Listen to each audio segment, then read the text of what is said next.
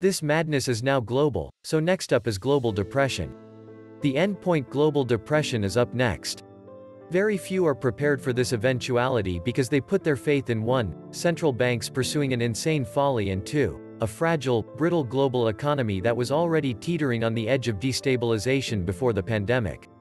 Here's the central bank's insane folly in a nutshell. To create new enterprises and jobs, we'll blow the world's greatest speculative bubble into an even greater speculative bubble. So in other words, we'll further enrich the top layer of the financial aristocracy who own the vast majority of the assets we're pushing to the moon, and by some inexplicable magic, adding trillions of dollars, yuan, yen and euros to the wealth of this elite will somehow launch 1,000 new thriving enterprises which will magically hire 500,000 new workers every month. Can we be honest for a split second and admit that the Tooth Fairy and Santa Claus look plausible compared to this insane proposition? Since there's a tiny window of honesty open, let's also admit that adding a booster rocket to the wealth income inequality that is undermining democracy, society and the economy is exactly what we'd choose to do if our goal was destroying America. Yet this is precisely what the entire Federal Reserve policy sets out to do: boost wealth income inequality to new extremes. What poisoned America?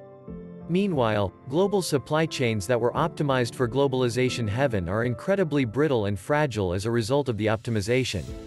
Optimizing for maximizing profit means getting rid of redundancies, buffers, quality control and ramping dependence on offshore suppliers to 100%.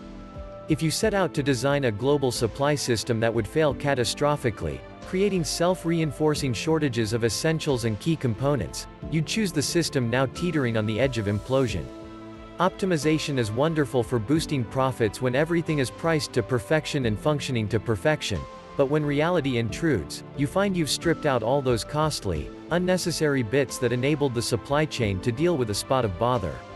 Unfortunately for the central bankers, their policy of giving trillions in free money for financiers and speculators is suffering from diminishing returns. Where $100 billion once had a significant effect on financial markets, now $1 trillion no longer has any effect at all, and so the only dose that causes the patient's eyelids to flicker briefly is $3 trillion. No, wait a minute, make that $5 trillion. Nope, not enough, make it $10 trillion. Yikes, still not enough, pump in $20 trillion.